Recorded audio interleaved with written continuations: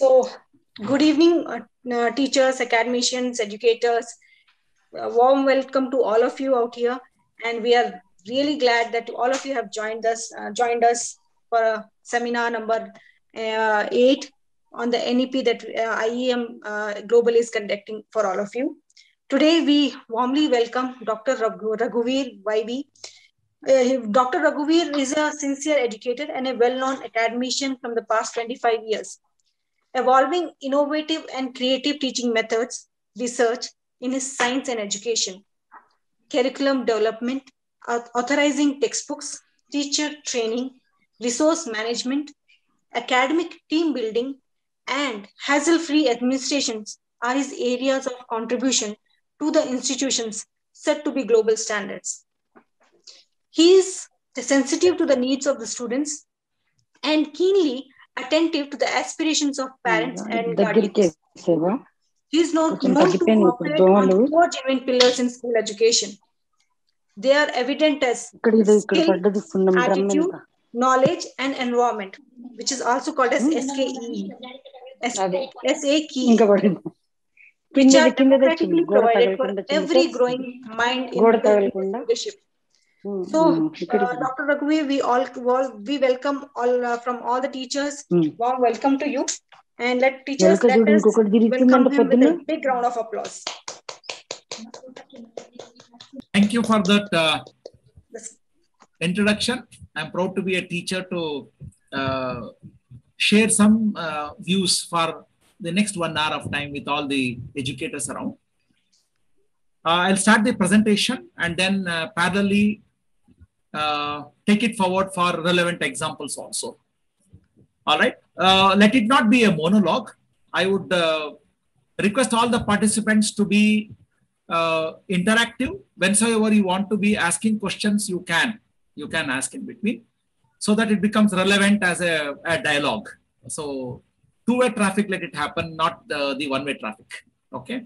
And the entire 1 hour of time, I would try to tell not theory, but whatever it is to be executed from our end, or what we have tried in my school and other schools wherever I have worked. Whatever is practically possible to be implemented, we shall try to focus on that point and elaborate on. All right. So I'll start sharing the presentation. Later part of the presentation, you will get this PPTs also from Team Sumati. And we shall not do this writing work along with listening. So my request is all of you carefully listen to the content. Whenever there is a possibility of doubt emerging in you, like it can be implemented or it cannot be implemented, we shall have a discussion that becomes very productive, and execution becomes easy for everybody. That's what I feel. Okay. So I'll share the screen now. Let's see how it, can everybody see this? Yes, sir. Yes, sir. So it has gone to the presentation mode. All right. Basically, this topic is about national education policy. 1 second, this dialog box is blocking it, I suppose.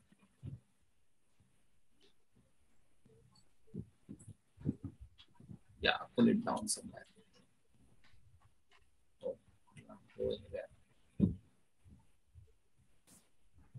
Okay, let it be there. Then the first 2 slides, it is all about highlighting the national education policy. Of course, most of you must have known about it, since in a new environment that we are expected to implement this experiential learning as a topic for today.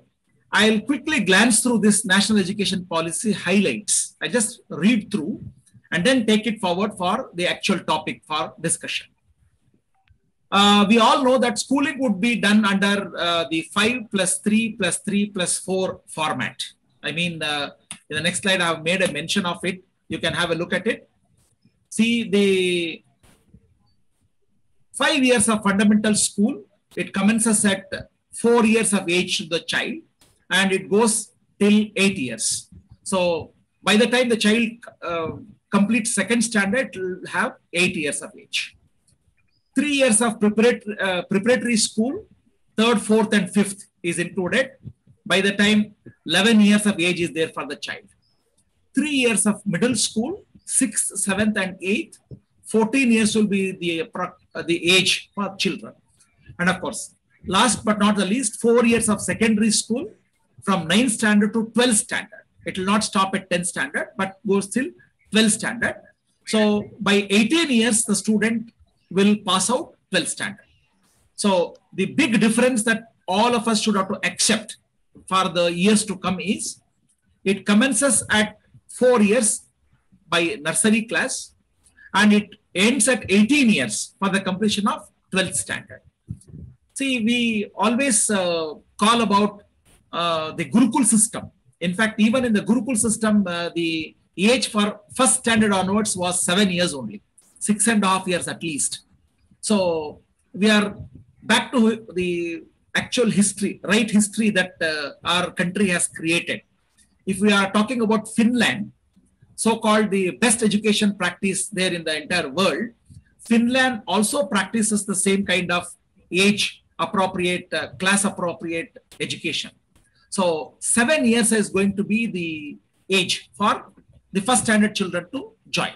So that's the first information that you should have is 5-3-3-4 is the way in which NEP is going to be implemented among all the schools. So as on 30th of June, every child should have to be completing 7 years of age for first standard to join. So before that, it's of course junior KG and senior KG. And another major difference is in 10th standard, I'll go back to the previous time. In the,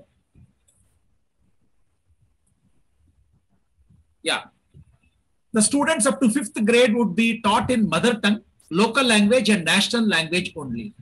That means English medium is continuing. However, re-emphasis or more importance is given for mother tongue and local languages, at least up to grade 5. The rest of the subjects, even if it is English, would be taught as a subject. Examination will be done in semesters from 9th to 12th class. Now we are already experiencing it in ICSE as well as in CBSE. First semester, the students will have only multiple choice questions for the entire syllabus. And that's how the semester-wise syllabus is bifurcated and the examination scheme also is going to be changed. No 10th board exams and only 12th board exams are going to be there. 4 years of degree college. MPhil course closing down. The college degree would have 3 and 4 years. That is, a certificate will be given on the first year of graduation, diploma certificate for the second year, and of course, degree in the third year. 3-year degree is for those students who do not have to take their higher education. At the same time, students wanting to do their higher education would have to do a 4-year degree. Students doing 4 years degree will be able to do MA in 1 year. That means MSc also it can be included, MCom also it could be included. Based on the subject the student has taken for 4 years, in 1 year of time, he can do a master's. MA students will now be able to do PhD directly. If a student wants to do another course in the middle of a course, he or she can take a second course by taking a break for a limited time for the first course. A national educational scientific forum would be started. The virtual labs would be developed. So these are all the planning which has gone in for the NEP. There are 45,000 colleges in the country and uniform rules would be for all the government, private and deemed universities. So major set of highlights I have made a mention in this slide for national education policy. So major aspects that we need to remember as teachers is it is going to be 5-3-3-4 format. No 10th standard exam for the board exam appearance for children. It is only for 12th standard. Degree course is going to be a change. It is either 3 years or 4 years. And MPhil course is going to be taken off. And there can be a vocational course also. In fact, here I have not made a mention, but vocational courses also can be taken right from 6th standard. The coding, in fact, computer software coding system can get developed. Likewise, many of the changes are coming up with respect to NEP. Okay. So we have already seen this education policy cropping up. Now, in the changed scenario, how quick our teachers community are prepared to address and continue our educators' job is a question mark. All of you please have a look at this learning pyramid. It is depicting one important message to all of us. The percentage of retention which is learned by the child is indicated in this triangle. The blue coloration makes a mention of different methods of teaching and retention which can happen for a listener. It could be lecture method, it could be reading, it can be self-reading, audio-visual method, it also could be a demonstration method. See, all these methods are contributing for the learner, but what percentage? Have a look. Lecture method, something like 5%, reading around 10%, audio-visual method around 20%. So like this, a scientific know-how has come to us. They're all called passive teaching methods. Under this passive teaching method, the contribution is not to a greater extent. But look at the red portion of this learning pyramid. It is called participatory teaching method. Participatory teaching method has a dual advantage. Teachers on one side can save a lot of energy. They need not teach, but make the students learn. There's a lot of difference between teaching and making the learning process happening. So when I say it is a participatory teaching method, it is implicable that it is an experiential learning, both for the educator and the listener or the learner. So it includes activities like group discussion, practice by doing, teaching others. For example, you take my own example now. Whatever little I have read, analyzed, and understood, the moment I teach to others, I will become more ripened. I will become more mature. I will be more confident for the next time to recall and tell it out. So teaching others is the best way. That's how all our teachers, when they started teaching, they became perfect for the conceptual ideas. Practice by doing, of course, group discussions, they're all participatory teaching methods. So in the today's presentation, we are not speaking anything about passive teaching methods, which are good old chalk and talk method, or it could be other work-based methods. Work means visual, auditory, read and write, or kinesthetic methods. These are all supposed to be the passive teaching methods, but consciously we are going towards participatory teaching methods. Some examples are given here, like teaching others, or practice by doing, or group discussion, so on and so forth. So one of the impressive, effective methods under this category called participatory teaching method is something called experiential learning. That means both the educator who is teaching is experiencing something. The participants who are involving in the lesson also are involved in gaining some experience, and ultimately they learn. All of you please observe here, there is nothing called teaching mentioned. That's why I already told you, teacher need not teach, teacher makes a student learn. So that's the tagline with which we should have to go forward now. In experiential learning, the slide is depicting a certain activities. For example, you have a look at this tent. The experience of children for an outbound activity happens in a tent. It is another child playing with an animal. A squirrel is tackled by a child. It can be a staircase. It can be a triangle. It can be a square. It can be a rhombus or trapezium, different mathematical shapes. We call it as building as a learning aid. The school building itself can work for an experiential learning of children. Children activity is depicted in this slide for different dimensions of mind to train, for understanding and practicing the activities. So here there is again a depiction of an activity, then a review, then a concept, then an experiment. Likewise, in the slides ahead, you will come to know how this experiential learning can be systematically implemented, executed in a classroom. So in my talk today, I will take the conceptual idea of what is experiential learning, what are its principles, and also start giving relevant examples on the principles of experiential learning, so that teachers are aware that when we are venturing into the implementation of NEP for effective vocational training, it can be the effective translation of our knowledge to children on different other platforms. Different ways and means, tools and techniques can be used. So to re-emphasize, experiential learning is one of the effective participatory activities for children to learn on their own with the teachers as a facilitator, not to teach, but make the children to learn. So it involves chemistry experiments, it involves biology experiments, it involves group activities, it involves outbound activities, it involves experimentation done by a group of children.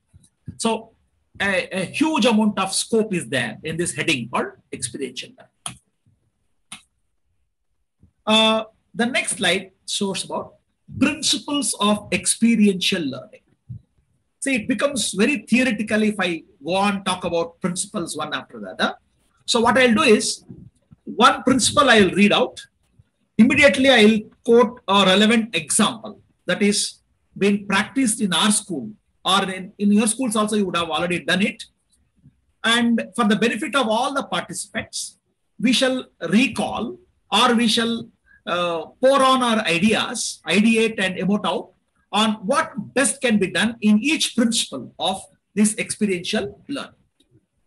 To start with, the first principle of experiential learning is human beings have a natural potentiality to learn. I'll take an example, then try to convince what exactly is this principle explaining all about. We take up an activity called, say, swimming. On the lighter side to say, swimming can only be learned by plunging into water. No student, no teacher can make swimming learn through correspondence. No? There is no IGNO course, there is no correspondence course for swimming to be learned through post.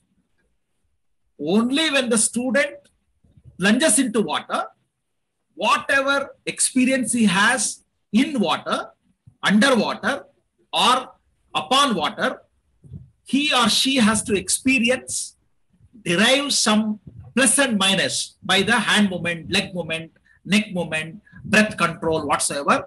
Only then he or she will be able to propel in the front. That means naturally, we all have a capacity to learn by doing. When we structure it very theoretical, it might not work well. But when you do it practically for the self, it works really well. Cycling also. No catalog, no salient features, or no instruction manual can work for learning cycling. No? You give a cycle, make trials and errors by the child. Cycling will come, bicycling will come for balance in 10 days of time. So when once either swimming or cycling is learned by a child, it is never forgotten. Innately, there is a capacity for us, there is a potential for us to learn things. And the first principle of experiential learning is allow children to err. Let them make mistakes, no problem. Let them use their natural potential to learn on their own. That's the first principle of experiential learning. So you can see the Western countries, people have become more confident, more bold for their children to get into the swimming pool in a very young age. They don't teach anything. They just make the children to fall into the pool. The child will naturally swing hand or legs and start floating. So that kind of liberty, freedom for children to learn on their own must be created under this platform called the participatory activity, or you also call it as experiential learning. So the first principle is allow errors to happen from children, make them learn from their own real-time experience. So that's the first principle. The second one, significant learning occurs when the learner perceives the relevance of the subject matter. One simple example I'll tell you. When a learner perceives the relevance of the subject matter, it only happens when this 5E technique is used in the class. 5E technique means engage, you can have elaboration of the content, you can have experimentation with the children, stuff like that. So for example, friction forms heat. If I use a simple sentence like this, friction forms heat. Theoretically, I write or I speak in a chalk and talk method in the classroom, doesn't work well. If I start doing this, I rub the hand, I start generating heat for myself. Children also do the same rubbing of hands for themselves. They experience heat in their hand. Friction forms heat, is demonstrated. So whatever is learned theoretically, if it is coincidentally experimented or made sure for children to involve in that activity, the learning becomes more penetrative, more effective. That's the principle. Second principle of experiential learning is involve in an experiment to demonstrate, to infill confidence, to learn by the child. The third, hopefully everybody is with me so far for the examples that I quote for every principle what is being told across. Am I clear and audible? Yes, sir. Yes. Yes, sir. Okay. Learning involves a change in self-organization and self-perception. Okay. See, when I say it is self-perception and self-organization, there's a change in the involvement of self-involvement or the perception. I'll quote one example. Say, for example, in commerce or in math, you talk about arithmetics, algebra, geometry, calculus, trigonometry. There are so many portions that we teach. Unless and until the student is made for involving himself or herself in negotiation skills, bartering skills, business skills through an activity arranged in the school, it's not possible. Say we have a science exhibition. Likewise, we also can have a commerce exhibition where the children can organize a business, they can perceive an idea, they can change the perspective of buying and selling by their self-experience. So in one sentence to say, just talking in the class within four walls might not work effectively for the days ahead. Of course, in the past also it has not worked well. In future also it might not be very effective for the listeners. So we should be equipped to involve in giving more and more experiential learning to children by arranging activities for them outside the classroom. The example like what I gave you, a business which is to be established, which is to be involving in negotiation skills, transaction of money to happen. The charm of talking to people extempore, non-edited versions of talking to people, convincing them to buy or to sell. All such things should happen outside the classroom. So I'm indirectly hinting that experiential learning is a participatory activity done by children only when teachers allow children to go outside the classroom for outbound learning, learning by doing, learning by their self-experience, conceiving an idea and of course analyzing it later. That kind of activity should happen. Learning that threatens self-perception is more easily perceived and assimilated when the external threats are at a minimum. Of course, it's actually not making any sense if theoretically if something like this is told, but it is a very important principle of experiential learning. If I say it is self-perception is more easily perceived and assimilated when external threats are at a minimum. Can I request one of the participants to mute the mic, please?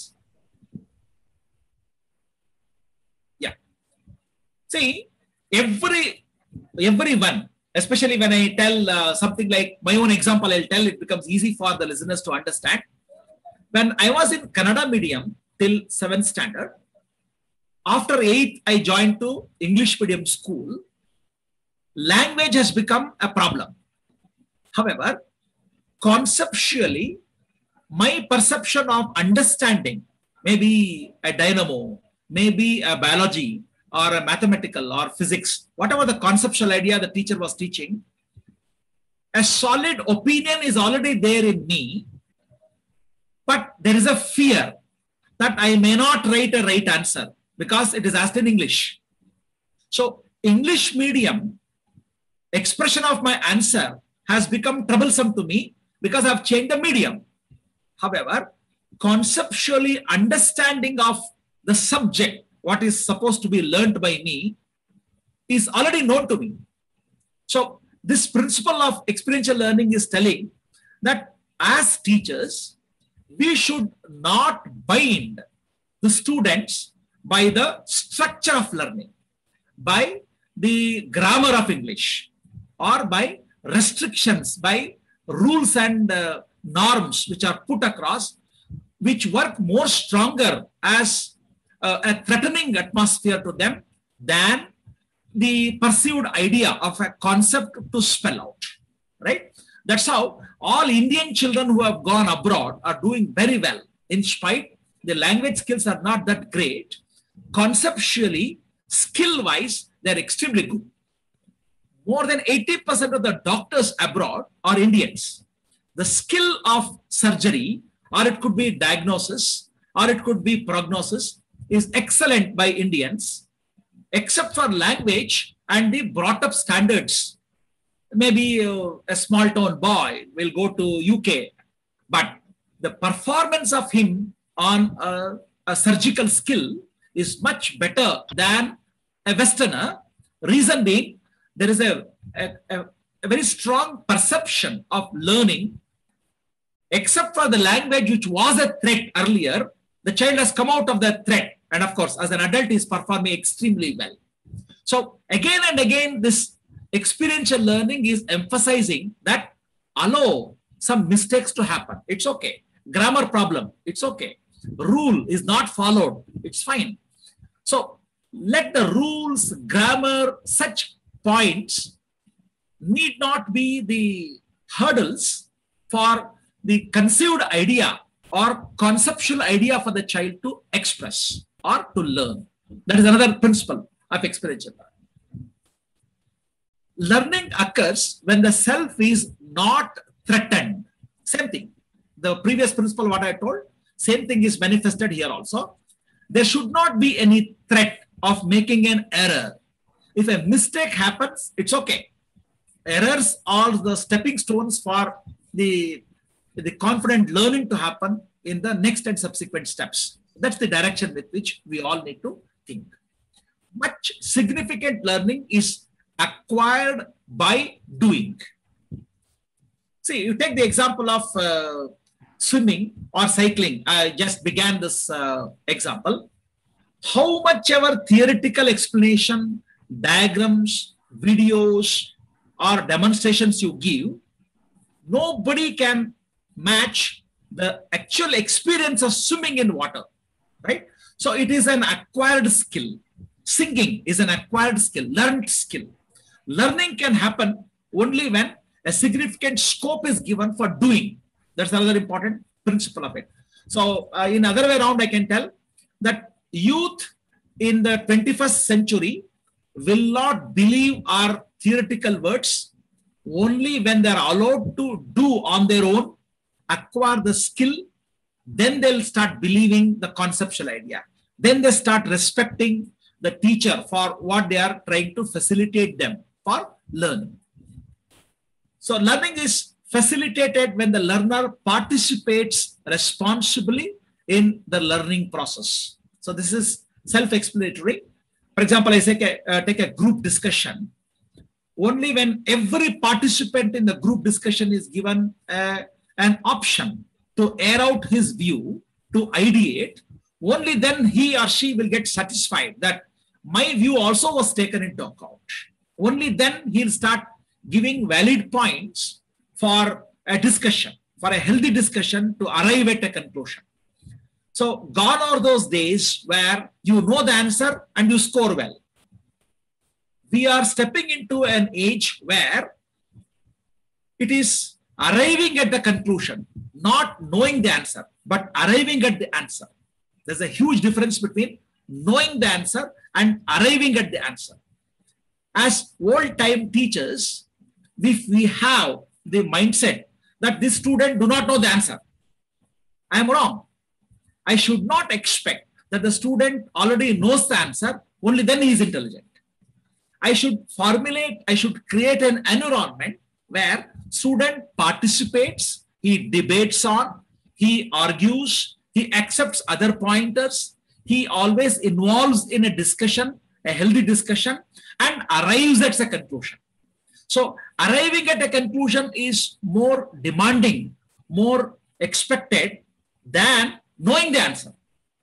So experiential learning, say a playway method is used. By playing, student is involved in a competition. He is giving his 100% to win. At the end of a game, as a logically framed or a suitably framed game is given to a child, an age-appropriate game is given. If you do an analysis of the game, how it began, how it progressed, who won, why there was a winning edge because of the loopholes of the other team or the opponent team. So there is an analysis which is done on a game which is created for learning. Obvious for sure, it helps a better learning, a participatory learning, an experiential learning. So all the teachers community should have to get exposed to the different dimensions of making the learning process a participatory one, an experiential one, for deeper penetration of concepts, for deeper understanding of children, and their learning levels will definitely enhance and their performance level definitely will go up. So that's the kind of understanding we should have from this principle. Self-initiated learning involves the whole person. Of course, this is self-explanatory. Self-initiation is not happening in our classrooms nowadays. Why? First of all, we want to have a monologue. I want to tell, you want to listen. That kind of teacher-centric classrooms are there with us. So all of us should have to open up for a learner-centric classroom, not teacher-centric classroom. From past 70, 80 years, teacher is in one corner, all students are facing the teacher. Obvious for sure, this picture will change in the next 4 or 5 years' time. The teacher is not center of the class. The learners are the centers of the class. So there can be different centers for learning. It can be a singing center. It can be touch and feel center. It can be reading center. It can be writing center. It can be visual center. It can be an activity center. So in one classroom, there are at least 5-6 learning centers. So for every learning center, the teacher will go and help out what challenge is given. Each group is given a different challenge. Each group will perform differently. Ultimately, at the end of the class, all the learner centers are addressed as an analysis by the facilitator, not the teacher. So the teacher-centric classroom converting into learners-centric classroom is the future. And it is a very clear indication of experiential learning by the teacher as well as every learner in every learning corner of that classroom. Hopefully you can visualize what I'm trying to tell. One classroom having 30 or 40 students is made into 5 groups or 6 groups. Each group is given a different task. One group for drawing, another group for an activity, another group for oratory skills, another group for writing. Like this, challenges are differently given in the same class. We also call it as heterogeneous class. Heterogeneous class handling also is another name that could be given on the learner-centric classroom that we are going to create. So that is definitely an ingredient of experiential learning, I can say. Independence, creativity, and self-reliance are all facilitated when self-criticism and self-evaluations are basic. So with relation to what example I have told you, like a learner-centric classroom is created, obviously there is an independence, there is a creativity. All such factors are equipped for children to learn. Much socially useful learning is learning, process of learning and retaining an openness to experience so that the process of change may be incorporated into the self. So what I'm trying to say from this last principle of experiential learning is there has to be a big banner for ourselves to challenge. If only 30 or 40 students are there in a class, if a child gets first rank in that class of 30 or 40, he should not feel that I am already a first ranker. I am already a winner.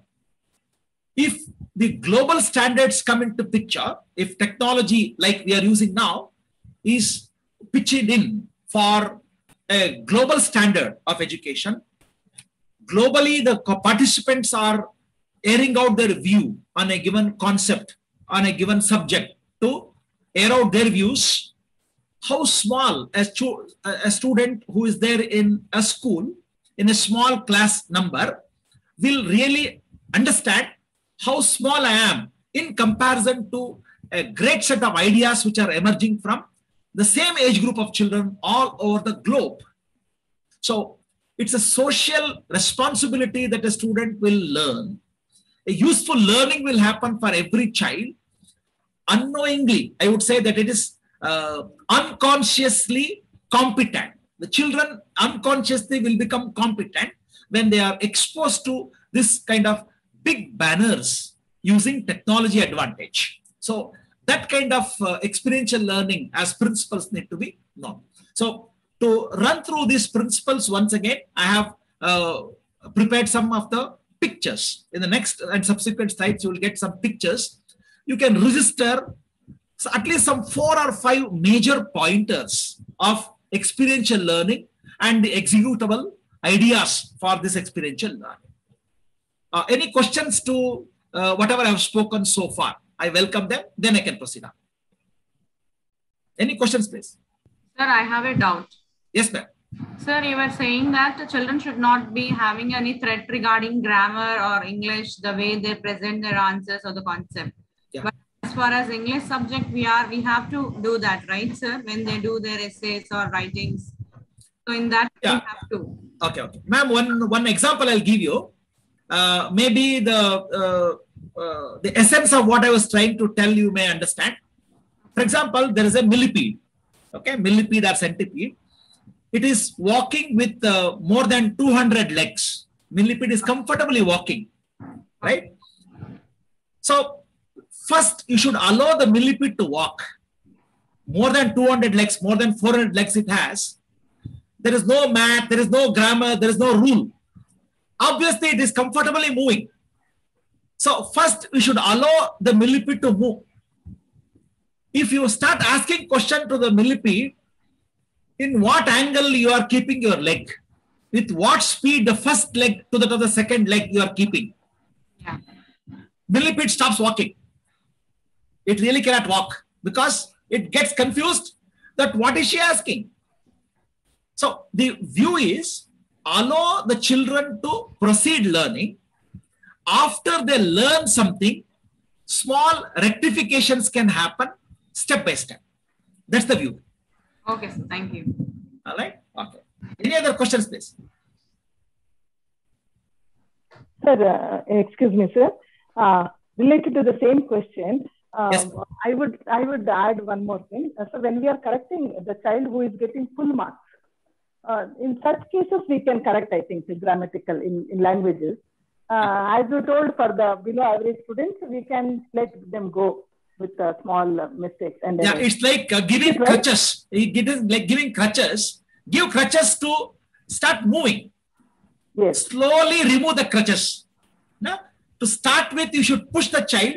Even though if you are wrong, it's okay. You proceed learning. After learning a little, then slowly tighten the clutches so that the mistakes will become minimum. So the momentum is got. The taste of success is got for children to start with.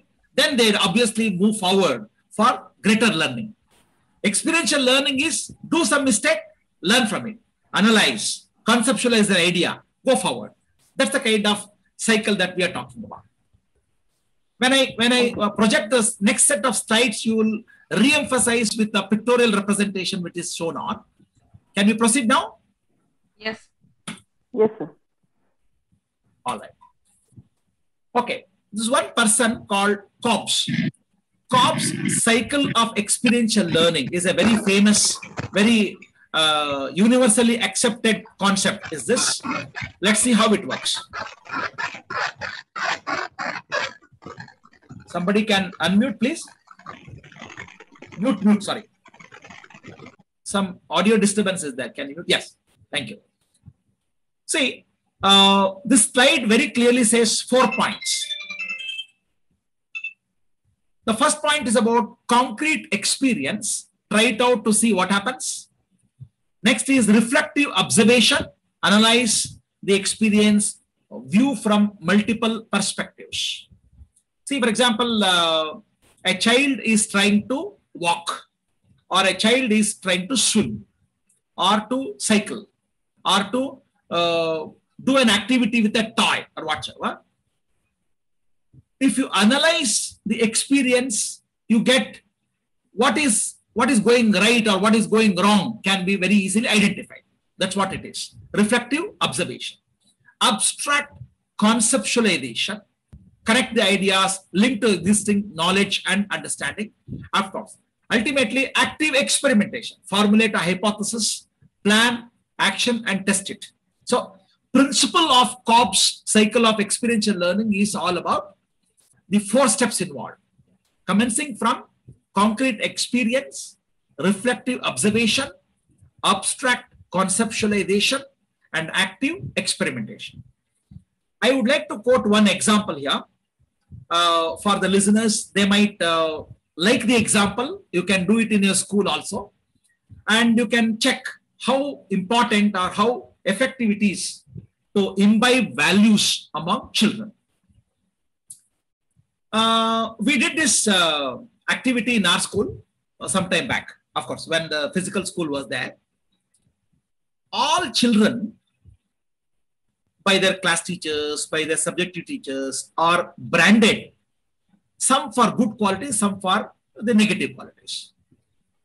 So what I told is, we fixed up an assembly, say 1 week before only, the assembly, the announcement was done in all the classes that class teachers need to announce to all the children to pen down a list of negative qualities that often been heard by them through their parents, through their friends, through their teachers, through their relatives.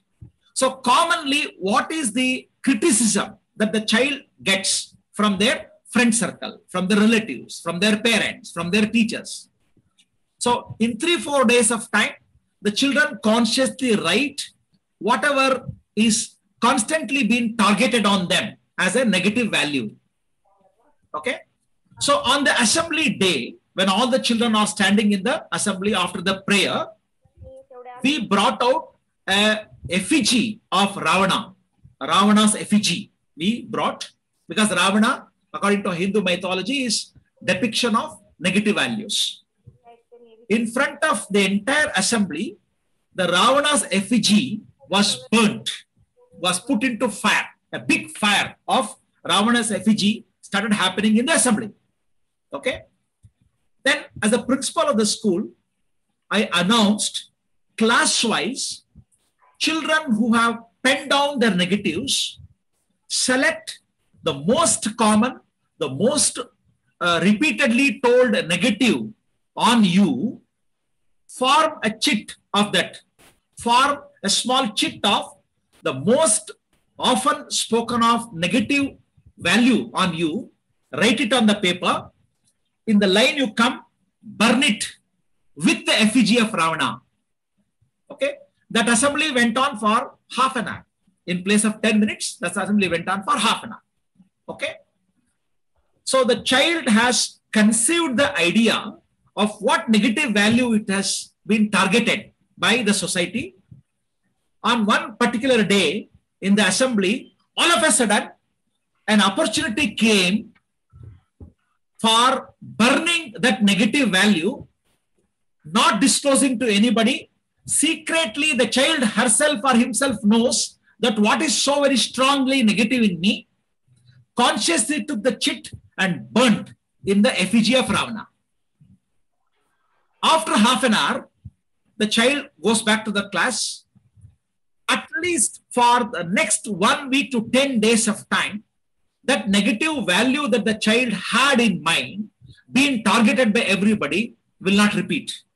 Because the child has consciously identified the negative, consciously wrote, secretly burnt it in the assembly. Okay? So this is an example for an experiential learning by the child by doing an activity. I'll take a bet.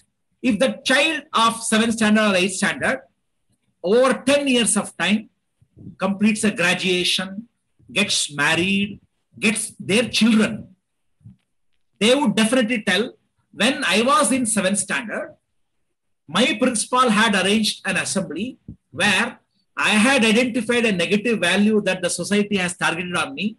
I have burnt it on so-and-so date. From then, I have not repeated that negative value.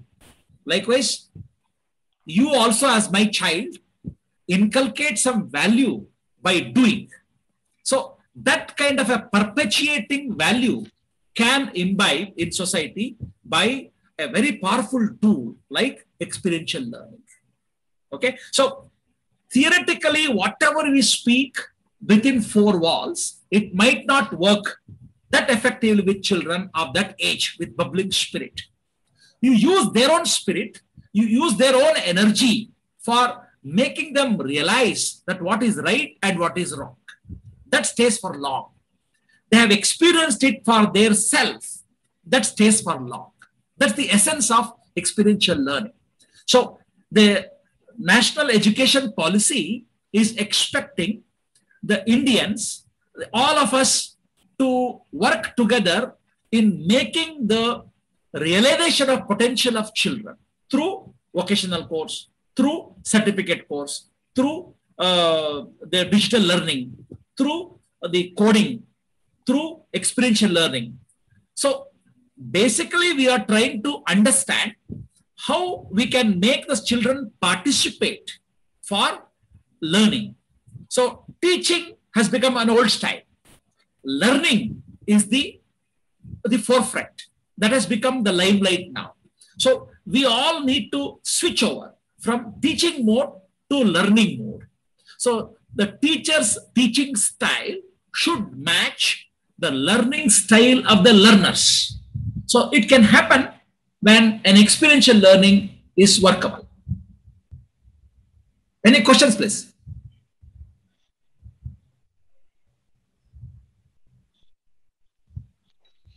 Okay, shall I proceed?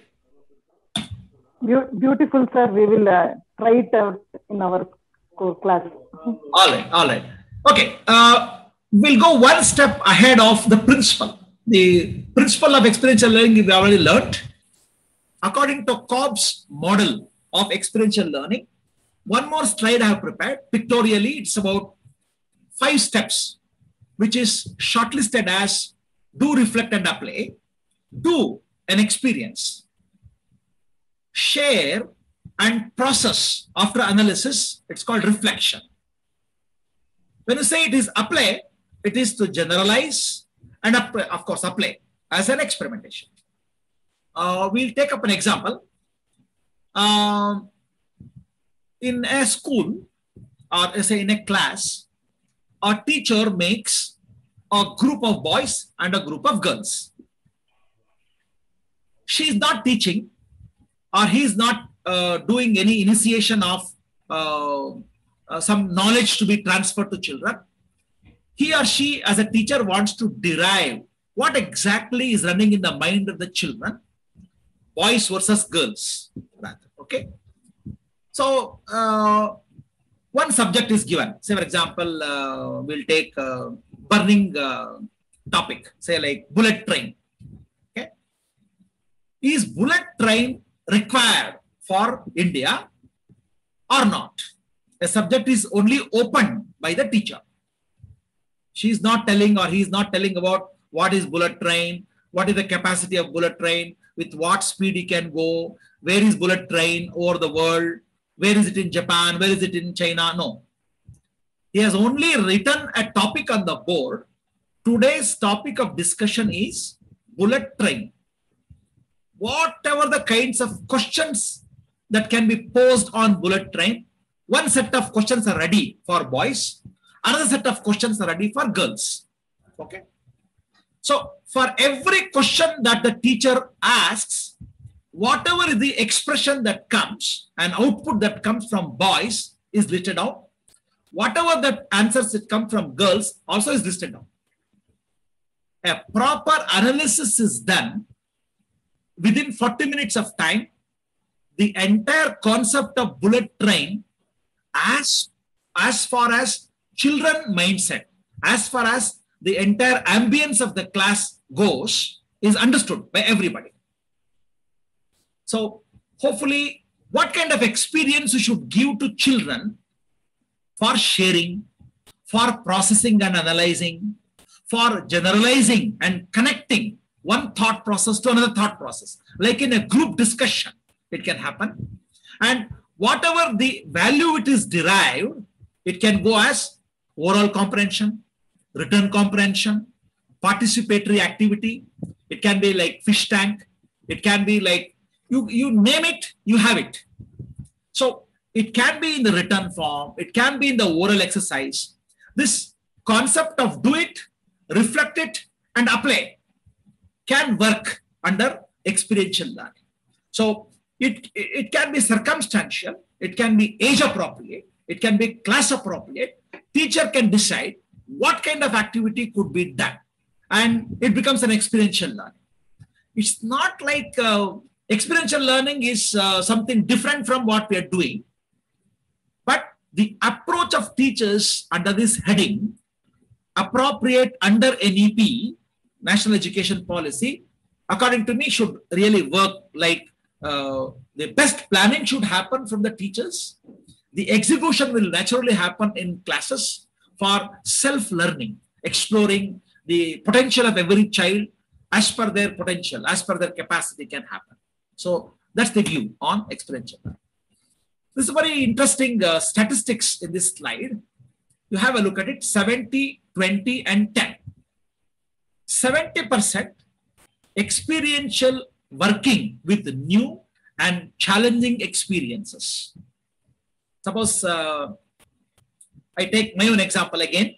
It becomes interesting for criticizing the self or taking out an introspection on the self. when I went from Kannada medium to English medium school in Chikmagalur in Karnataka, I had a huge amount of experience of the English school from a Kannada background, the boy who has gone to the school.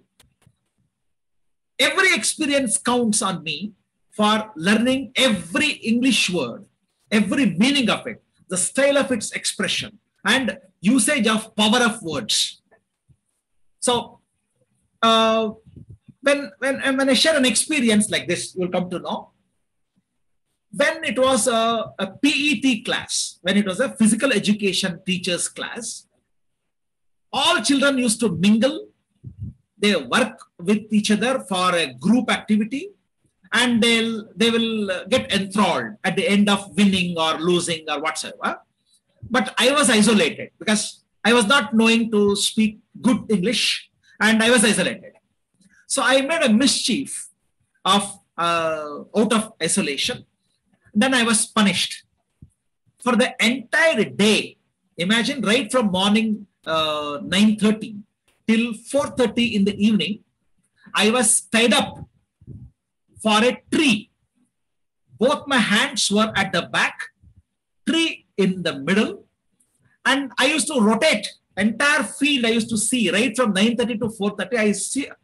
I see around trees, activities happening in the school, teachers going to the classes, band master teaching a set of band to the students.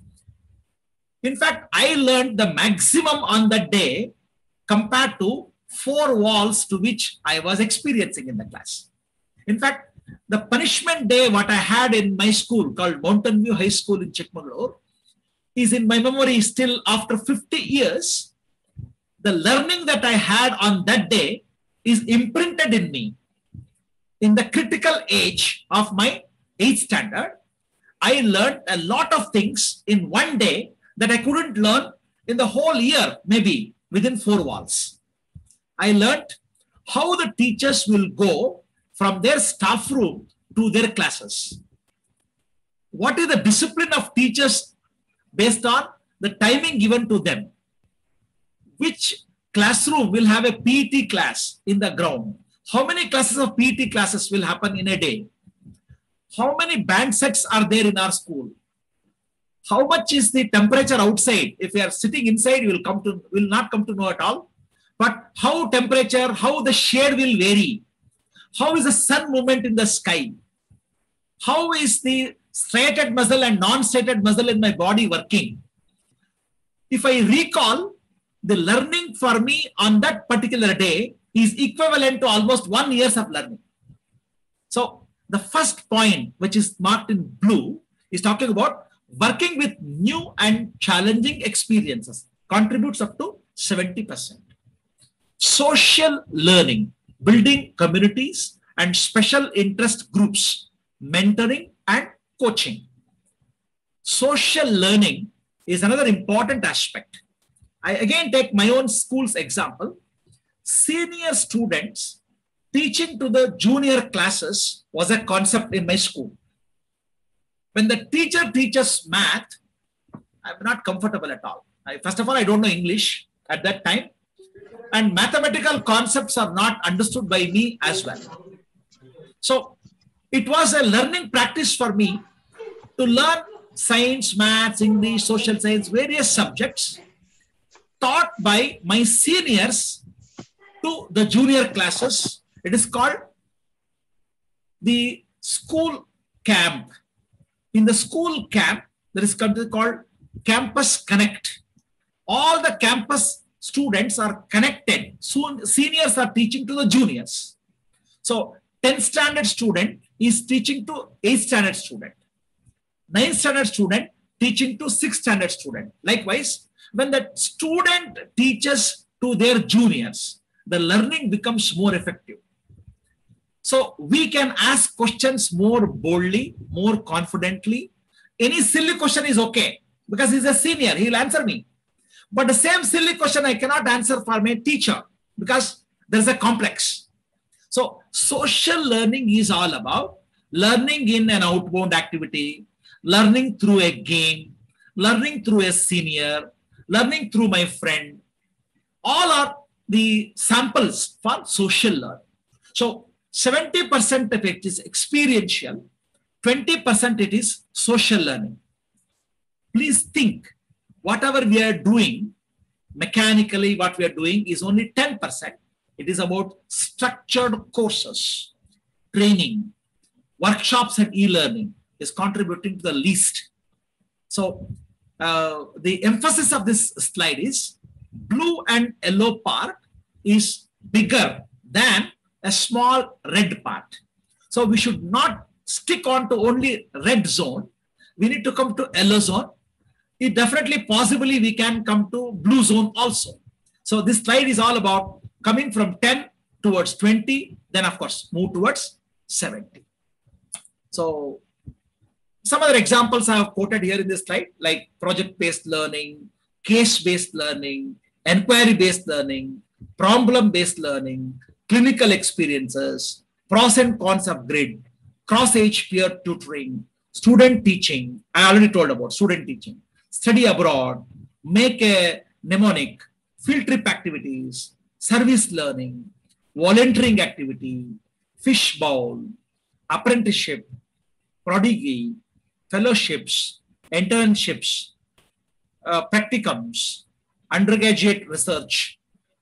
Various other programs can be done. There is no limit actually. The teacher is the ultimate who can decide, who can be a boss to decide on what kind of experiential activity that they would give for children.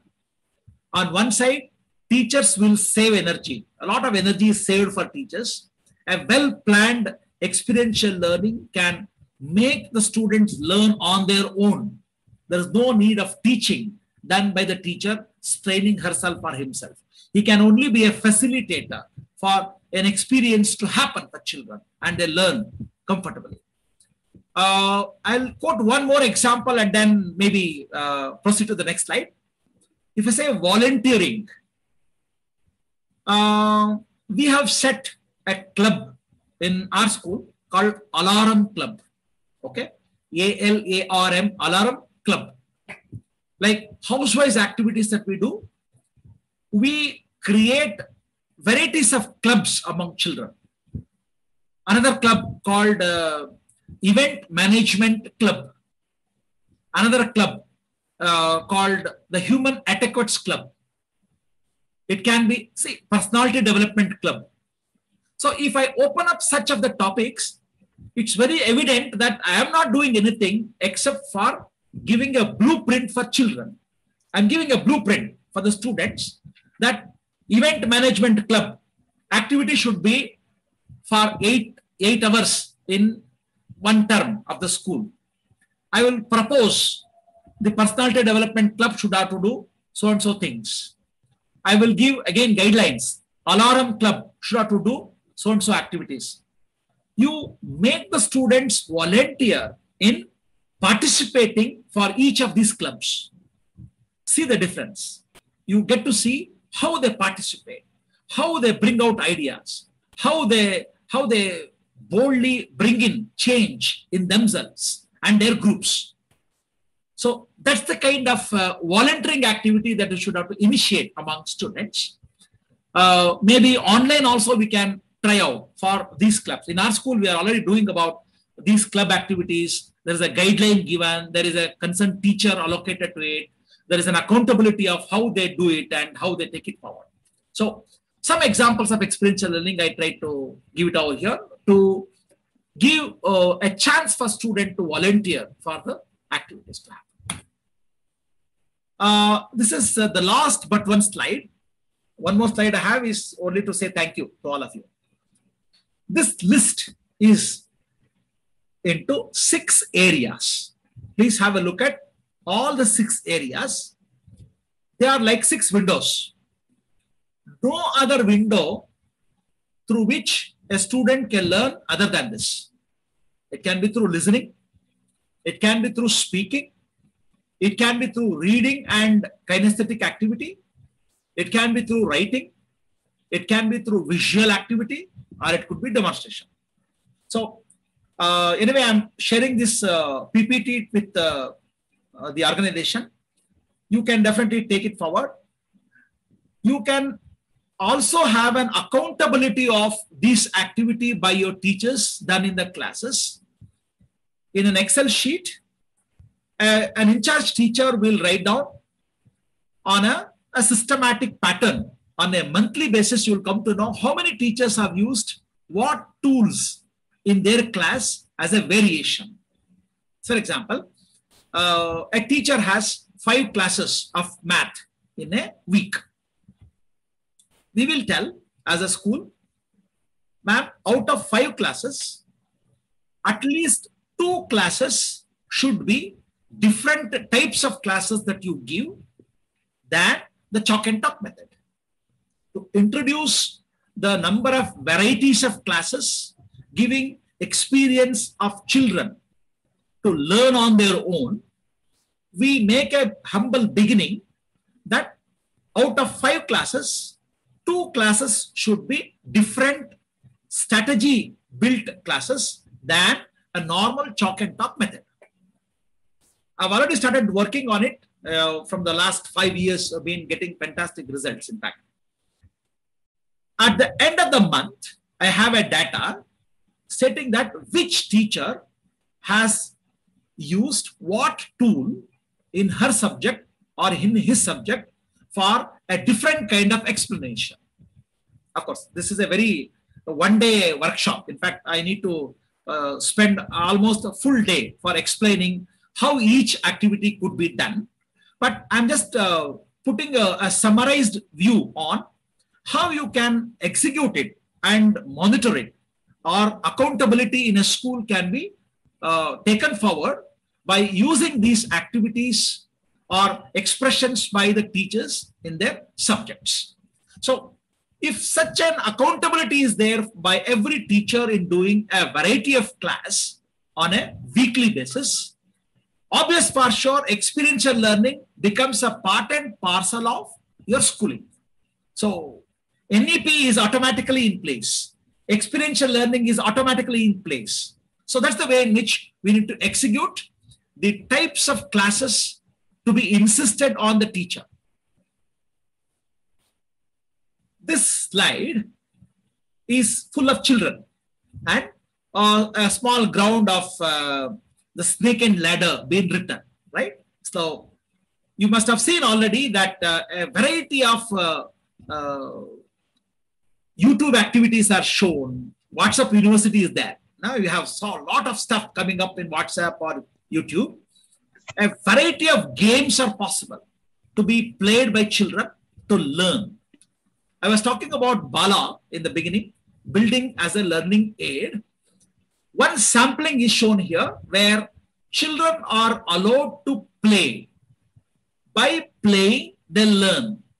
And the teacher will only analyze how the entire learning has taken place, both at the individual level and at the class level, at the end of our class. So this is the kind of expectation from this topic called experiential learning.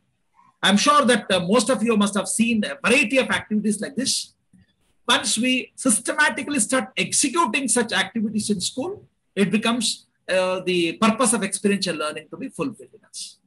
So I think I'm done with the content in the time given. It is already 6:10. We will have an interactive session. If you have questions, I would be more than happy to answer.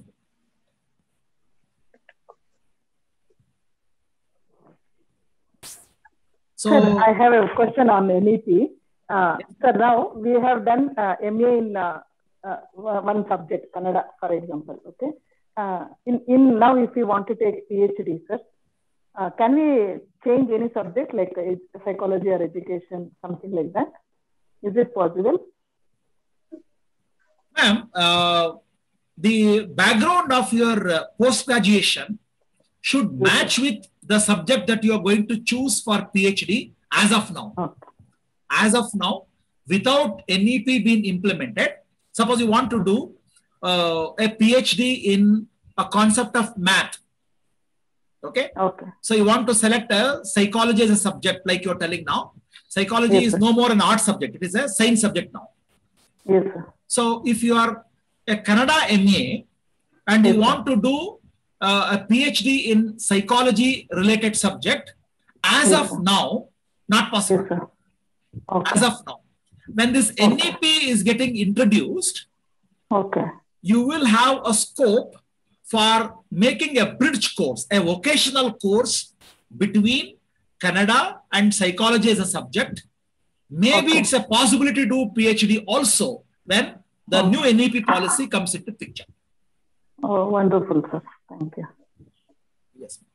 Thank you. Yeah. Any other interesting questions? If I'll try to answer. Possibly. Should I have to stop the presentation and come on screen then? So please. Yes, sir. That will be better, sir. Yeah. We'll get to see everyone.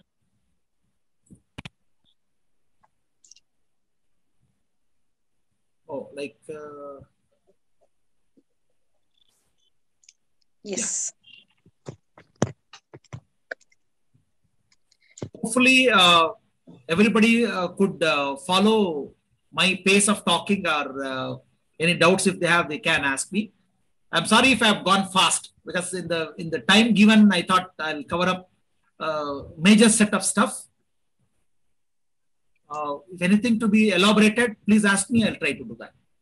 Sir, good evening. Sir, can you explain? Sir, good evening, sir. These activities in the online classes? Yes, ma'am. Some activities are quite possible online also, and we need to take a call on which has to be sorted out for online and which has to be on the physical schooling. So, for example, I said an assembly activity that cannot happen for the online, but the club activities, what I told, it can be alarm club, it can be personality development, it can be event management, it can all happen online also. Sir, I have a question. Yes, ma'am. Sir, actually, before that, let me tell you, I'm very happy that you're from Chikmagalur and Kannadiga, very nice. So proud of you. And actually, nowadays, what has happened is during pandemic, the students have lost the writing skills. They are trying to inculcate this SMS language and, like you are and all that. They are not getting that English proper writing skills. So what else can we do when they come back to school? Of course, that's again in the courts. We do not know when they are coming back to school. But when they come back to school, how can we improve their writing skills? Thank you, sir. Okay, ma'am. To my flash, as of now, I have two versions of answers for this. First version of answer is, there is nothing called a ready-made answer for the kind of tantrums that we are going to see from children. So we should actually face them, get to see what kind of difficulty they have, what kind of behavioral tantrums, what kind of arrogance, what kind of the outreach activities they would do. Accordingly, we need to formulate a strategy to handle them. So it's hypothetical to assume that they would not listen to us, or they would listen to us in a different way. Accordingly, we need to handle them. That is first part of the answer. Second version of the answer is, it might so happen that so much of writing skill is not asked by the examination corner itself. The examination pattern now for 9th and 10th batch of students at present, as you know, first semester is asking only multiple choice questions to be ticked.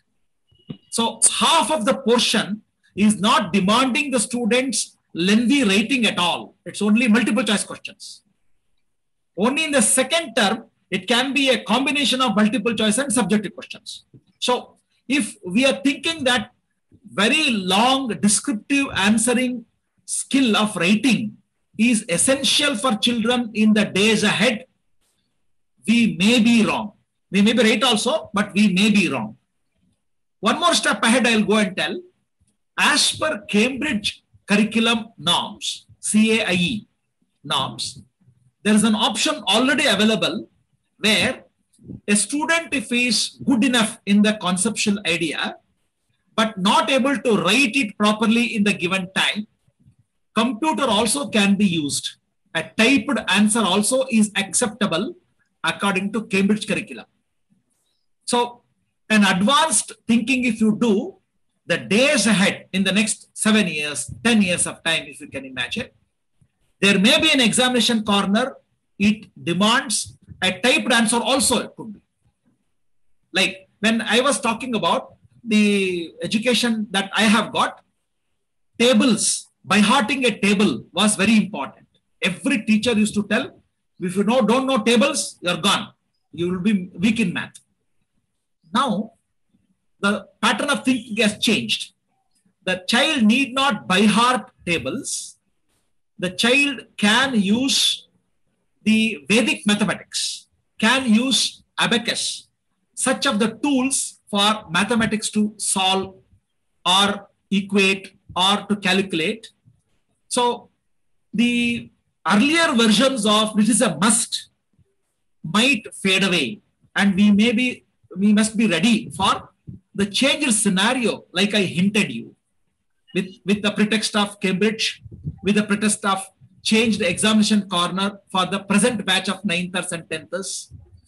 It may not be a lengthy writing, answering skills is required to be given for children anymore. That also may be a possibility. Hopefully, I have tried to answer your question. Thank you so much, sir. Thank you.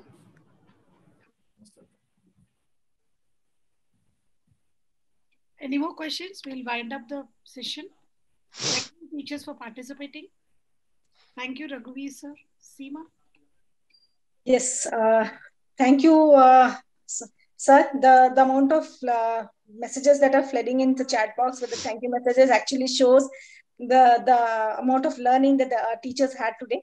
It was a great session, undoubtedly, and there's a huge learning, and it actually shows the amount of experience, knowledge that you carry. And I'm sure all the teachers have taken abundance of knowledge, gained abundance of knowledge and learning today. So thank you so much for all the efforts that you have taken. And I really appreciate, and I really thank you from the whole heart for taking all the efforts that you have taken today for this webinar, sir. Thank you. Thank you. Thank you all for your valuable time. See you all. Thank you, sir. Thank you, sir. Thank you, teachers. Ma'am and sir. Thank you, sir. Thank you, ma'am. Thank you, sir. Thank you, sir. Thank you, sir. Thank you, sir and madam.